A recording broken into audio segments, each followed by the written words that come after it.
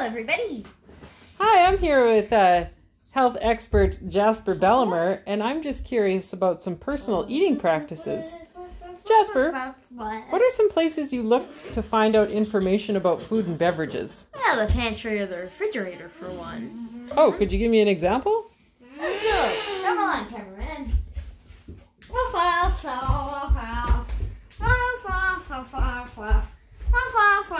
Don't mind my dog. So in the kitchen, I will look at a can of cream of bacon. Get out of here, man. A can of cream of bacon, product of USA. Ben? Oh, okay, so it's a product of USA. Mm-hmm. How's it get here?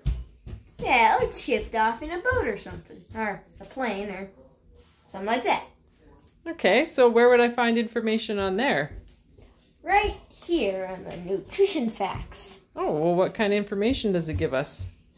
The amount of sugar, the protein, the fiber, the cholesterol, the sodium, carbohydrates, and calories. And also fat.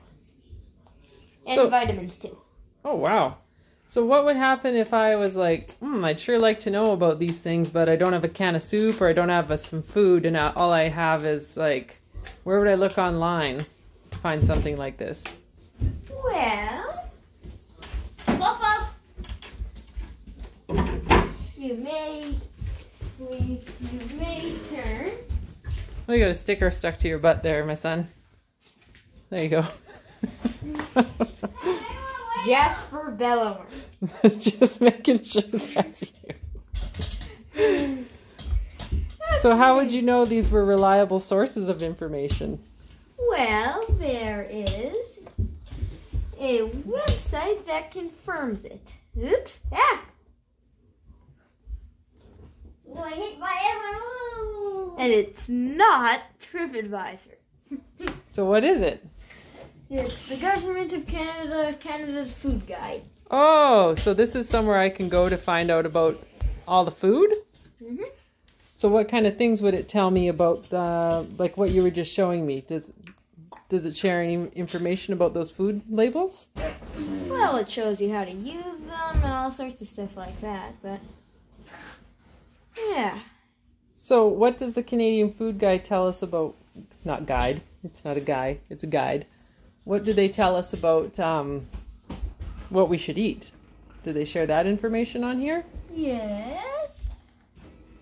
Oh, so can you give me some examples of what I should eat in a day?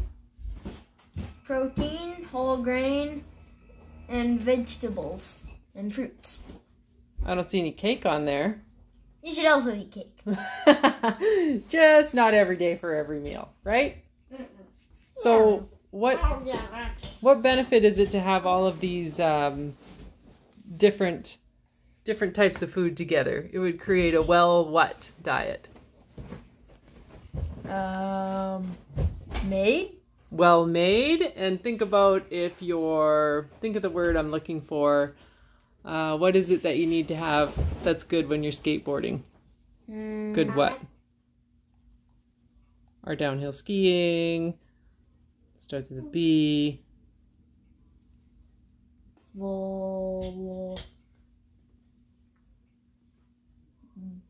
Balance? Yeah, good job. So you'd want to have a good balanced diet, right? And notice how everything it's colored. So you want to have kind of think of the rainbow when you go to eat. So what would be the best thing that you should drink during the day? Water or plain sparkling water. Good choice. Is that what you would drink all day? If it was always your choice, would you choose water? Probably not. But you do choose it because you know it's best, right? Yeah, if I didn't have to, I wouldn't. Well, your mom hopes that when you get out on your own, you will still make these good choices. And look, even if your mom isn't here, you can always consult this, right? Yes. This is for everybody. You could share this with your friends about how to make good, healthy eating choices. So is there really any excuses for not knowing how to eat healthy? If you've got the internet, you can learn how to eat healthy, right? Even if there's no one to tell you? Awesome. Is there anything else you'd like to share about information about food and beverages? No. Or no? Healthy eating? Nope. Well, thanks for sharing, Jasper.